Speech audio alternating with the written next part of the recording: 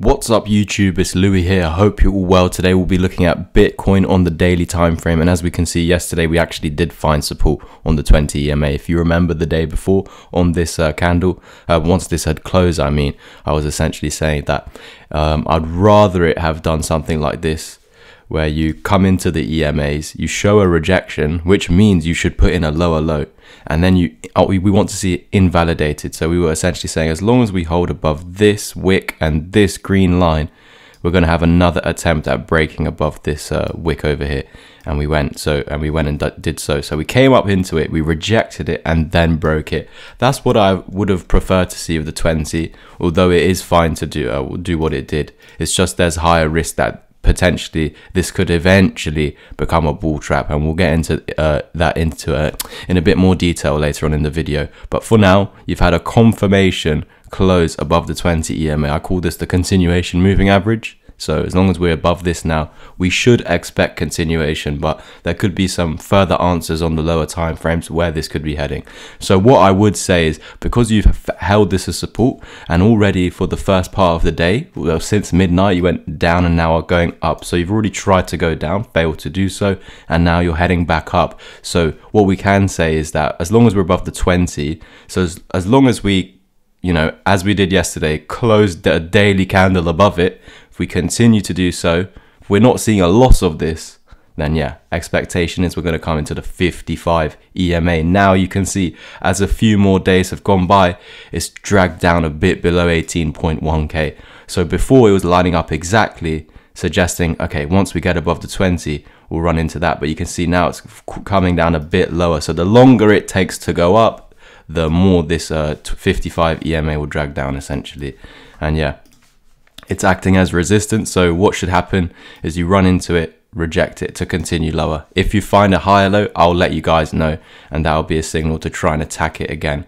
But while we're coming up into it, the expectation is you made a lower low with this FTX capitulation, a lower low than 17.6k.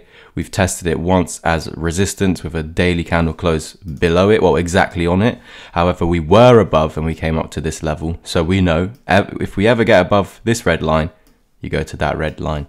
And that's what the EMAs are saying anyway. So we're above the 20. So if we can get above 17.6, you're going to run into the 55, which is the previous low over here. So that's what we're expecting going forward.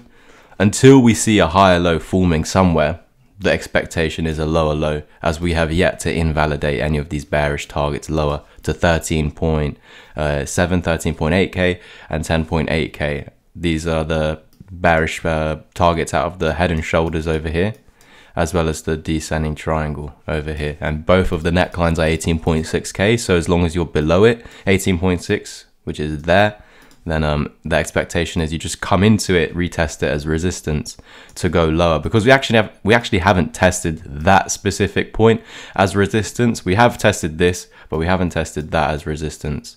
So you can see retest of this and this as resistance, but you haven't gone higher to that point. So when you come into 18.6 in the future, then yeah, you know that will be, at least in the short term, somewhere where we will reject essentially. So we'll zoom into the lower time frames to understand this a bit better. But what you should have understood so far, and from the weekly close, we were saying at the end of last week, this is looking like a bullish hammer or bullish spinning top. On Friday last week we were saying, so my expectations, if we run back into the red box for the next week or in 2 weeks time. And so we've got that movement. Going to the daily time frame, we're above the 20, holding it as support. So the expectation is now let's try and break above this wick. So the expectation now is we're going to go to this wick. Are we going to break it is the next question. If so, we're heading to the 55. If we lose the 20, we're going back down to this green line over here, or this resistance.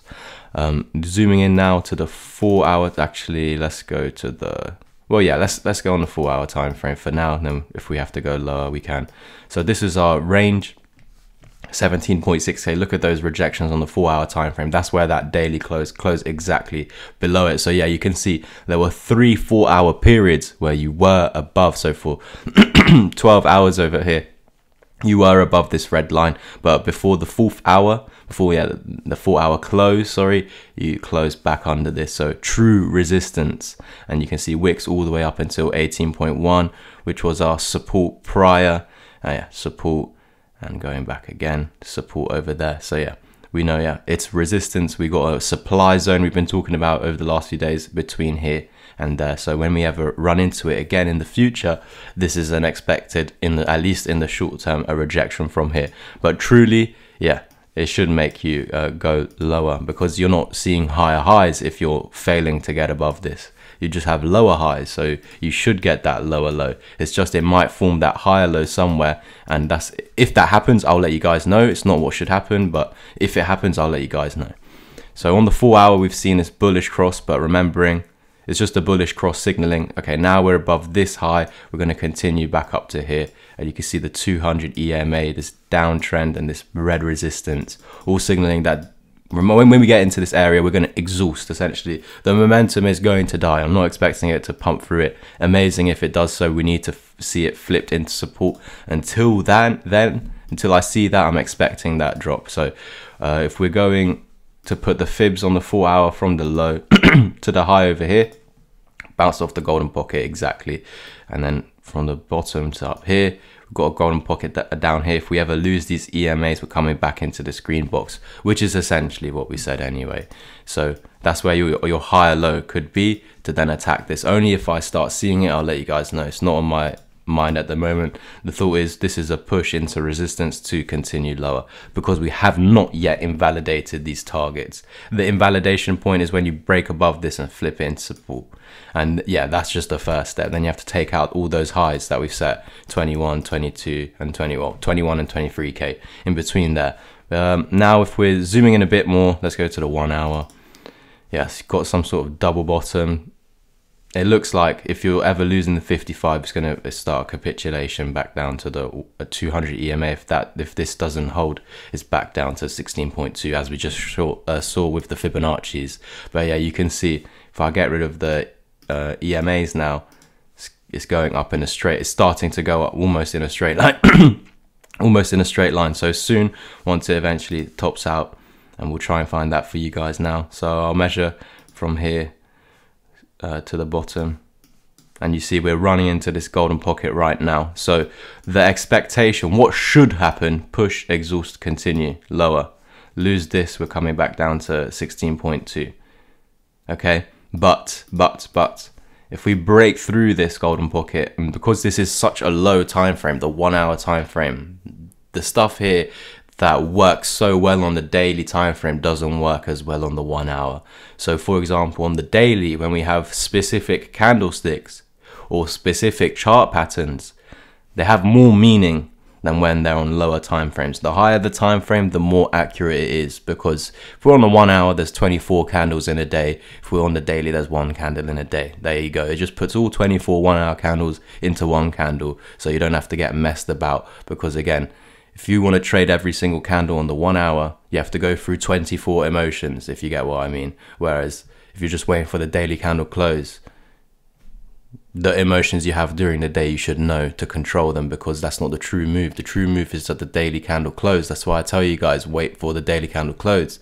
If you close below support with the daily candle close, you're going down. If you close above resistance with the daily candle close, you're going up. It's all about the daily candle close, guys.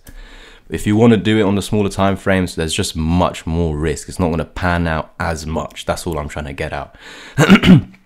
So that's why there's a higher likelihood that you can create the reversal wave on the lower time frames. What should happen is this. So on the daily time frame, it's much more likely that, you know, the expected move is going to happen because it's a more accurate time frame. But on the lower time frames, where it's not as accurate, things that not meant to happen can happen much more often, because yeah, more candles are printing, happening much more often. So of course there's going to be much more manipulation, and so the unexpected move, which of course, as we're on the lower time frame, can happen at any moment. Just flip this into support, you create the reversal wave back to the 1. Once you're above that, we're going to one of these 3 targets over here. But when you meet targets, usually reject them. So Where are your targets in that area of rejection? So even if we do have this final leg up, it's into key resistances. So yeah, eventually I am expecting a dump, but in the meantime, I've just shown you this potential path. It's not what should happen, but understanding on the lower time frames, because it's not as accurate, it can. But the expected move is push, exhaust, continuation. You will bounce from here. We need to put another lower high and lower low to come back down into 16.2. Something like this. Go back to the daily now, and that's once that's with the failure if we fail to take out that high. But remember, the goal today is to try and take out that high over here so we can continue to the 55. The scenario I've just drawn out is if we're if that golden pocket holds and it pushes us below that daily 20 EMA. So if we get back those drawings, you can see, there you go. So the 20 daily EMA is about 17k. So if we go back to the 1 hour time frame, that is about, yeah, over here, about 17k. So if we're losing this, you're coming back down to here, lose this, we're coming back down to here. And when we go to the daily time frame, we've been saying that we're now going to try and break here. What would get in our way? That golden pocket we just drawn. And if that golden pocket pushes the daily candle close below the 20, we're going lower back down to here. As we said earlier in the video, without all this lower time frame shenanigans. But when we went to the lower time frame, we just proved it to you. So we didn't even need to go. It's just like further confirmation of what we just said. But yeah, you didn't need that. You can just guess that anyway from, yeah, on the daily time frame. I just prefer the daily time frame, guys. But again, as long as you're above this, the expectation is let's try and break this high. There's a golden pocket somewhere here, maybe not allowing us, that might push us below to go down like this. If we push through that golden pocket and take out the high, we'll continue to the 55, but I still expect a continuation lower. So that's why I gave you those smaller fib levels, bullish targets. But remember, those bullish targets were only in this red box, so expect it to continue lower. Please like this video, guys, if you've enjoyed it and found it very informative. Leave some comments down below if you learned something or you're just thankful that I'm here to guide you. Please send in a super thanks to the channel. It would be much appreciated, very motivating. And check out those channel memberships. We just hit 9 members on the channel. Let's push for the 10th member. That would be amazing. I'm most likely going to start fan shows, maybe on the weekend or during next week. I definitely want to do one. Might even get a surprise one later. I doubt it, but yeah, my mate's coming over at the from London, and yeah, we both went to school together and didn't go to the same uni, but after leaving school we were both doing forex, both doing crypto. He did stocks. I dabbled in stocks. I don't really like it too much, fake market, but yeah, so while he's over, I might have a live stream. Probably won't. Probably gonna have some beers and watch the World Cup. Can't lie, but yeah, it's a nice thought though. But yeah, I definitely want to be doing fan shows. Please like, subscribe, and comment. Go over to my Twitter if you want to get the education. Just hit the link underneath this video, and I'll catch you guys in the next one. Peace.